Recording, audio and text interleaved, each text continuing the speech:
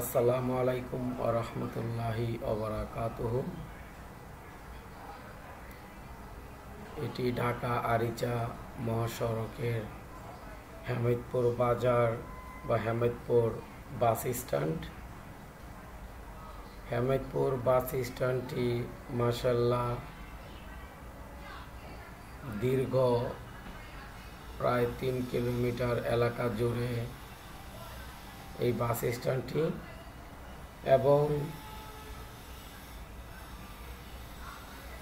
বঙ্গবন্ধু কন্যা জননেত্রী শেখ হাসিনার অবদানে এই ঢাকা আরিচা মহাসড়কের এই রাস্তাটি 8 লেনের রাস্তা হেমায়েতপুরের উপর দিয়ে, এবং হেমায়েতপুর বাস স্ট্যান্ডে সেই বঙ্গবন্ধু কন্যার অবদানে 3টি ওভারব্রিজের কাজ ইতিমধ্যে সম্পন্ন হয়েছে, যা জনসাধারণের জন্য এক বিশাল সুবিধা বয়ে এনেছে যাতায়াতের জন্য এই ব্রিজগুলো। কিন্তু দুঃখের বিষয় একটু বলতে হচ্ছে যে এই ওভার ব্রিজগুলোতে প্রচুর ভিক্ষাবৃত্তি এবং হকারি বিজনেস চালু থাকার দরুন জনসাধারণের বা পথচারীদের চলাচলে বিভিন্ন ব্যাঘাত ঘটে থাকে।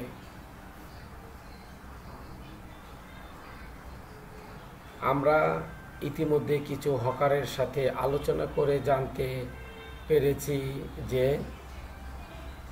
এই ওভারব্রিজের উপর তাদেরকে হকারি করার জন্য কেউ বলেনি কিংবা কোনো অনুমোদন নেই, এবং প্রশাসন তাদেরকে মাঝে মধ্যেই এই ওভারব্রিজ থেকে নেমে যেতে বলেছে বা নামিয়ে দিয়েছে, এরকম তথ্য আমরা পেয়েছি। তারপরেও তারা লুকোচুরি করে এই ওভারব্রিজের ওপর হকারি কার্য সম্পাদন করে থাকে। তাই আমি এখানে বলবো, যারা এলাকাবাসী আছেন বা এই ওভারব্রিজের উপর দিয়ে নিয়মিত আসা যাওয়া করেন বা এই এলাকার তত্ত্বাবধানে থাকা দায়িত্বশীল ব্যক্তিদের একটু নজরদারি করার জন্য, যেন পথচারীদের যাতায়াতে অসুবিধা করে কোনো প্রকার কার্য এই ওভারব্রিজে সম্পাদন না হয়। হেমায়েতপুর বাস স্ট্যান্ড অত্যন্ত ব্যস্তময় একটি বাস স্ট্যান্ড। এটি যদি কেউ সরেজমিনে ভিজিট না করে থাকেন তাহলে বোঝা সম্ভব নয়। হেমায়েতপুরের উপর দিয়ে প্রায় লক্ষাধিক লোকের যাতায়াত হয় সকাল হতে সন্ধ্যা অবধি। আমি একজন এলাকাবাসী হিসাবে এই হেমায়েতপুরের শুভ দিক চিন্তা করে এই ওভারব্রিজের আরও একটি অনৈতিক তথ্য আমি তুলে ধরতে চাই এই ভিডিও বার্তার মাধ্যমে। কিন্তু আমি সেই ভিডিওটি এখানে দেখাবো না, শুধু অডিও বার্তায় আমি বলতে চাই যে হেমায়েতপুর ওভারব্রিজের উপর সন্ধ্যার দিকে এক প্রকার যুগলের পায়চারা দেখা যায়। এই যুগলগুলি এমনভাবে তারা পায়চারা করতে থাকেন, মনে হয় যেন তারা ভাই বোন অথবা স্বামী স্ত্রী অথবা বয়ফ্রেন্ড গার্লফ্রেন্ড, কিন্তু বাস্তবিক অর্থে দেখা যায় যে ওগুলোর তিনোটার কোনোটাই তারা নয়। ওখানে একটি ব্যবসায়িক কার্যক্রম কথাবার্তা চলে, যা হাঁটা চলা অবস্থাতেই 2-4 কথার মাধ্যমেই সেটির বনিবাট্টা হয়ে যায় এবং তারা চলে যান কোনো রিক্সা বা বেবি ট্যাক্সি বা সিএনজি করে। এখন আমি কারো ব্যক্তিগত বিষয়ে কথা বলতে চাই না, কিন্তু আমি যেই বিষয়টি বলতে চাচ্ছি এটি ব্যক্তিগত বিষয়ের উপর থাকতেছে না, এটি এলাকার ভবিষ্যতের জন্য হুমকির বা মান সম্মানের একটি বিষয় হয়ে দাঁড়াবে বলে আমি একটু টাচ দিয়ে রাখা। যদি এখন থেকেই এগুলিকে একটু মনিটরিংয়ের ব্যবস্থা না করা হয়, তাহলে অদূর ভবিষ্যতে ফার্ম গেটে যেসব ব্যবসাটা এতদিন চলে আসছে সেই ব্যবসাটা হয়তোবা এই ওভারব্রিজের উপরে চলে আসবে। আমি সেই ব্যবসাটির নাম এই ভিডিও বার্তায় উল্লেখ করলাম না। তো আশা করি সবাই বিষয়টি বুঝতে পারছেন এবং চোখ কান খোলা রাখলে নিজেরাই দেখতে পারবেন। এই কর্মকাণ্ডটি সাধারণত বিকাল হতে সন্ধ্যা পর্যন্তই দেখা যায়, বিশেষ করে শুক্রবারে একটু বেশি দেখা যায়।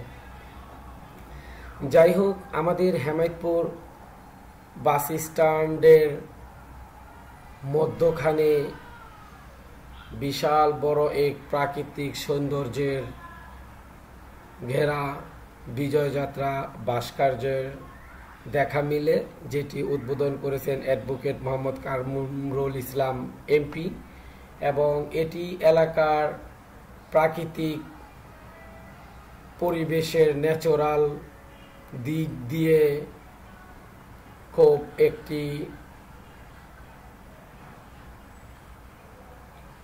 সবুজের ছায়াতলে মানুষ আশ্রয় গ্রহণ করতে পারে। এটি খুবই একটু ভালো এবং পরিবেশের ভারসাম্য রক্ষার্থে এই ভাস্কর্যে ঘেরা যে একটি পার্কের মতো বা একটা নার্সারির যে একটা ব্যবস্থা রয়েছে, এটি এত রোদের মধ্যে গরমের মধ্যে এটি খুবই একটি দারুণ সৌন্দর্যের বহিঃপ্রকাশ ঘটেছে বলে আমি মনে করি।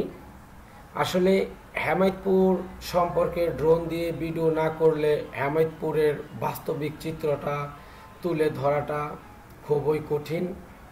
হেমায়েতপুর একটি শিল্প এলাকা, হেমায়েতপুর একটি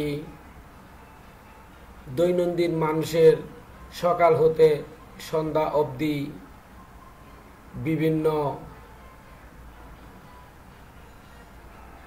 দিনমজুর মানুষদের জন্য একটি শ্রম বাজারও বলা যেতে পারে। প্রতিদিন হাজার হাজার লোকের শ্রম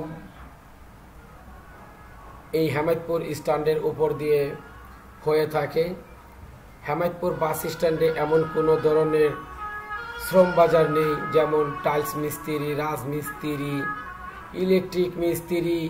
হেমায়েতপুরের মাশাআল্লাহ সকালে আসলেই কারো কোনো তৎক্ষণাৎ মিস্ত্রি প্রয়োজন পড়লে এখানে সেই ধরনের বাজারও দেখা যায়।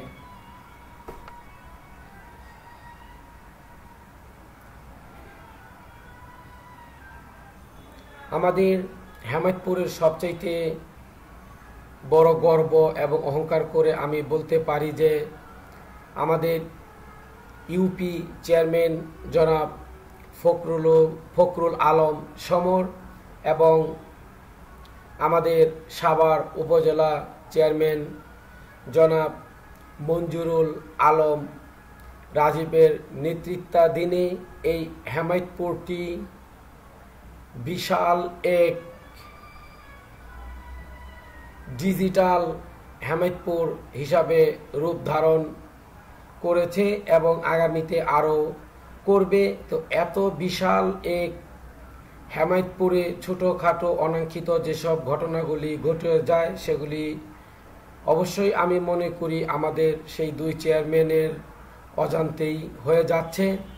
তো এই ছোট ছোট যেসব অনৈতিক কর্মকাণ্ডগুলি হচ্ছে, এই ওভারব্রিজ বা এই হকারি বা বাজারের ক্ষেত্রেও দেখা যায় যে আপনার কাস্টমারদের সাথে যারা বিভিন্ন পণ্য বিক্রি করে থাকেন সেখানেও কথাবার্তার অনেক পার্থক্য। এবং হেমায়েতপুরের প্রায় কয়েক হাজার অটো রিক্সা রয়েছে, যেগুলোর মধ্যে একটা শৃঙ্খলা আনা দরকার বলে আমি মনে করি। কারণ এই অটোরিকশাগুলি বিশাল এক যানজটের সৃষ্টি করে থাকে শুধু নিয়ম শৃঙ্খলা মাফিক পার্কিং না করার কারণে বা ইউটার্ন না করার কারণে। যাই হোক, আমি পরিশেষে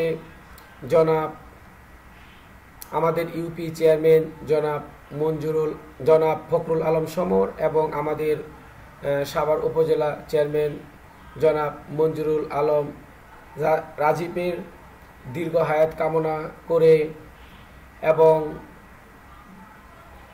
তাদের সর্বাধিক শুভকামনা করে আজকের মতো হেমায়েতপুর সম্পর্কে এতটুকু রেখেই বিদায় নিচ্ছি।